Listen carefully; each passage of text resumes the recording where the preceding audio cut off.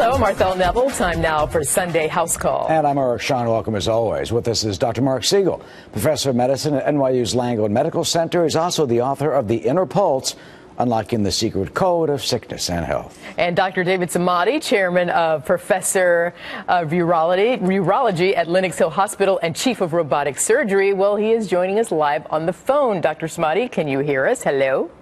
Yes, good morning, and I hope all of you are safe and away from all this snow that's out there. Good to be with you. Well, you're not here with us today because of the snowstorm, and a lot of people, now that it's over, you got to go start digging out. But you know, shoveling snow can be dangerous, even if you think you're in pretty good shape. Tragically, they say at least 6 deaths so far have been attributed to shoveling in this storm. And in New York City, it's a 68-year-old man, a 78-year-old man, an 80-year-old man, a 94-year-old on Long Island, and a 61-year-old on Long Island. There's also a 60-year-old man in Maryland who authorities say succumbed to this because of shoveling. Dr. Siegel, you may think you're in good shape and, you know, you're okay. And get out there in the driveway, and sadly, a tragedy can strike. What a tragedy. You know, the biggest problem with it is it's a goal-oriented behavior, Eric. That means people don't want to stop. If you're on a treadmill, you're feeling winded and short of breath, you could stop. But you don't want to stop till your driveway is shoveled out. That's the first problem with it. The second problem with it is the Surgeon General report has compared it to bicycle riding and says it's the equivalent of 5 miles. Can you imagine if you're a couch potato, 70 years old, and you haven't done anything in years, suddenly you get up there with a shovel and you're doing the equivalent of riding a bicycle 5 miles? There's 11,000 injuries a year from shoveling snow. 1/10 of them are heart attacks or strokes, but those are the people that don't necessarily make it. So I say, for tips, first of all, don't do it if this is your first exercise. Hire somebody next door to do it. Secondly, if you're going to do it, push the snow. Don't lift, because a lot of the energy is expended with the upper arms. Take frequent breaks. And most of all, when you feel that heart rate going up, slow down, because again, the heart rate and blood pressure goes higher than on a treadmill even. Well, that's a good point, Dr. Samadi. I mean, it's not a race on one hand, and there's also tips that if you're over 50 years old, they say, you know, get someone else to do it. Pay a neighborhood kid to shovel your driveway. Give them $20. Well, those statistics that you're talking about, Eric, is absolutely correct. If you look at all the data out there, people that are over the age of 55 have 4 times, listen to this, 4 times higher risk of getting heart attack, and especially in men. Men are twice more likely than women to end up having massive heart attack during this season. And a lot of it is something that we've discussed before.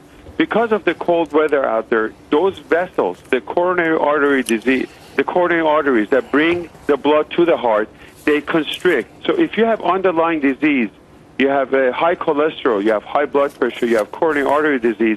Now, by constricting those vessels, it pushes you over and you may have massive heart attack.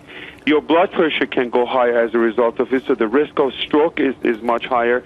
And Arthel, a couple of weeks ago, brought a very good point. For people who are asthmatics, they have bronchitis, their respiratory rate, they get short of breath, and they need to stop. So people who are real at risk are the ones that are diabetics, they have high blood pressure.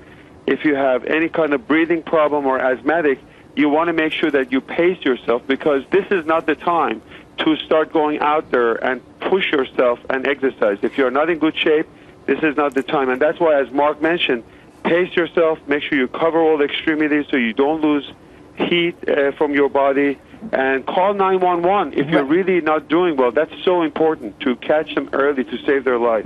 That's a good point. And I want to talk to Dr. Siegel, because I know we're saying, Dr. Siegel, that of course if you're over a certain point, certain age, and if you haven't been exercising, don't do it. Hire the kids. But let's talk about the kids, because there are some dangers involved there. No, maybe not a heart attack, but you know, kids getting out there shoveling the snow. Well, sure. So imagine how bad you would feel if you say, I'm not going to shovel snow because I'm over 50, and as David mentioned, that's a 4-time greater risk of a heart attack. You hand it off to a kid who then has a problem like asthma, because the cold weather can induce asthma. Also, there's a lot of underlying heart disease that people don't know about. You know, they get out in the cold, they're lifting a shovel, and then they suddenly don't feel well. They don't want to stop.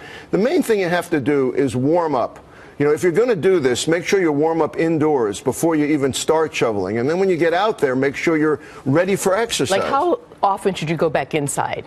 I'd say every 10, 15 minutes. Because again, 15 minutes of shoveling snow is the equivalent of riding a bicycle 5 miles. I don't want anybody that doesn't exercise doing this. And even if you are in good shape, Arthel's point is excellent. Do 10 or 15 minutes of it, go back inside. And what's the big deal, by the way? Can you imagine people are shoveling during the middle of the storm, Eric, and then it gets covered over? Yeah, I mean, I don't even understand what the fanaticism is about this. Well, so, Dr. Samadi, before you...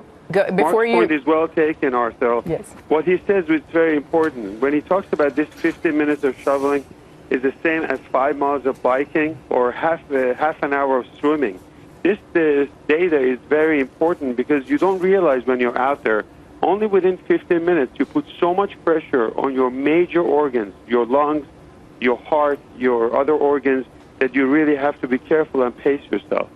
In the cold, by the way, your arteries clamp down, so that's more stress on your vital organs. So the kind of circulation we need, that's why the heart's under such pressure, because in the cold, the heart is under more pressure.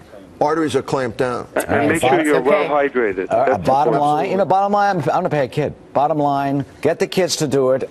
Treat them well. If you want to do it slowly, or get a snowblower. One of those big machines. All you have to do is push the machine. It'll do all the work for you. Like Arthel says, get a healthy kid, though.